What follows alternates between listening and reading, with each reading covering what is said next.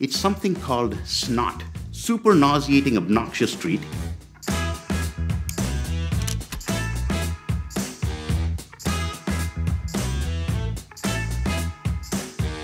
My name is Rajiv Vaidyanathan. I'm a professor of marketing in the Leibovitz School of Business and Economics. The classes I typically teach, at the undergraduate level, I teach consumer behavior, marketing research, and at the graduate level, I teach data analysis and statistics. Now, this is actually a candy product from the early 1990s. And if it looks disgusting to you, it is. It's something called snot.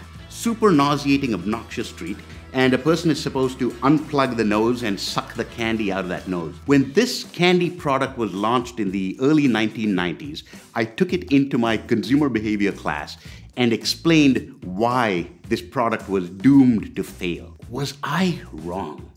This was one of the most successful candies in that year in terms of novelty candies.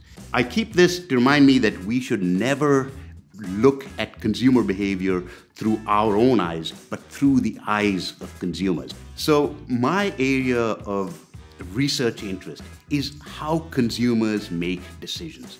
And if you think about it, how students make decisions on where they should go to school, that's an important consumer decision that they make.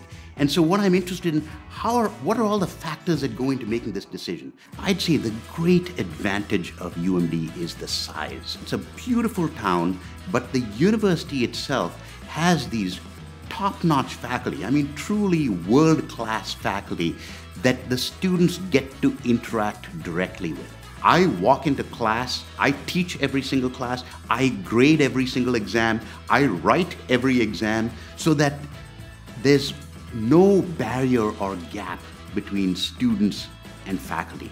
And that's quite a privilege, I think, for students to have.